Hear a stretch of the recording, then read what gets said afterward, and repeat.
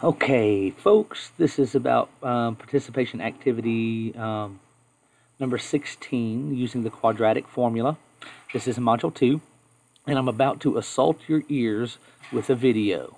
You can either fast forward or you could be tortured with this silly little song about memorizing the quadratic formula.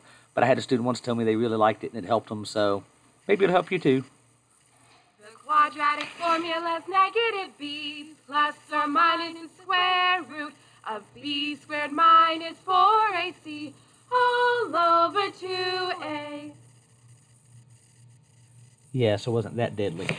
Anyway, if you like Pop Goes the Weasel, there you go.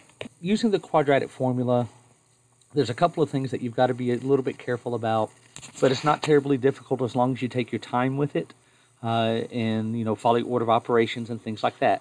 So let's suppose for a second we have 39x squared plus, 17x minus 10 equals 0. And we want to solve this using the quadratic formula.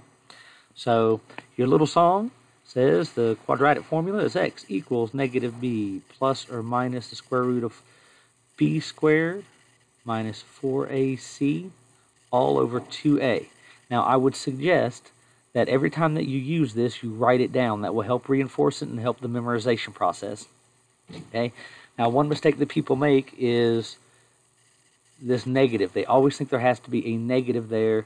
That is not the case. It just means the opposite of b. Okay? So another thing that I would suggest doing is writing down your a, b's, and c's. Okay? So a is the number in front of x squared. So in this case, that's 39. B is always the coefficient for x. So in this case, it's a positive 17.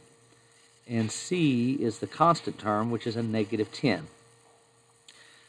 So just remember, this is a, this number is b, this one's c. Okay? Do not include the variables when you put in for a, b, and c. And then it's just a matter of substituting and simplifying from that point. So x equals the opposite of b, which will be a negative 17, plus or minus square root of 17 squared minus 4 times 39 times negative 10 all over 2 times a, which is 39. Now, just grab up your calculator at this point.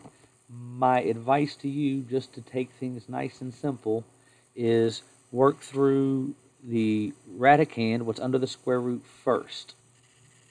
So I'm getting negative 17 plus or minus 1849 over 2 times 39 would be 78. Okay.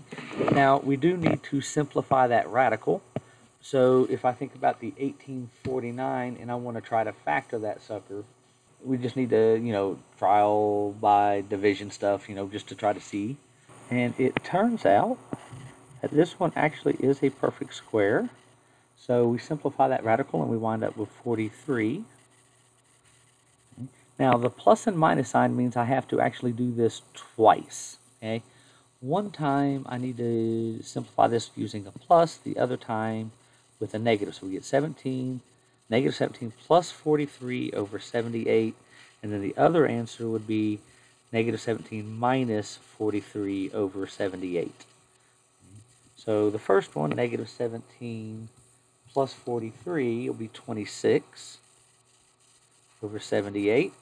And then negative 17 minus 43 is negative 60 over 78. And then, of course, we want to reduce fractions because we always love to reduce fractions. So 26 over 78 will reduce to 1/3. And then negative 60 over 78 will reduce to a negative 10/13. And those are my two possible answers for this quadratic equation. Now, I said be real careful as just another quick kind of comment. If we have something along the lines of, let's say, 5x squared minus 3x plus 2 equals 0. Okay, so A is 5, B is -3, and C is 2. So when I go to make my substitutions, then what I'm going to have, x equals the opposite of b, so that'd be a positive 3, plus or minus the square root of b squared minus 4ac over 2 times a. So we're going to see in this case, we're going to wind up with, under that radical, 9, 40, negative 31.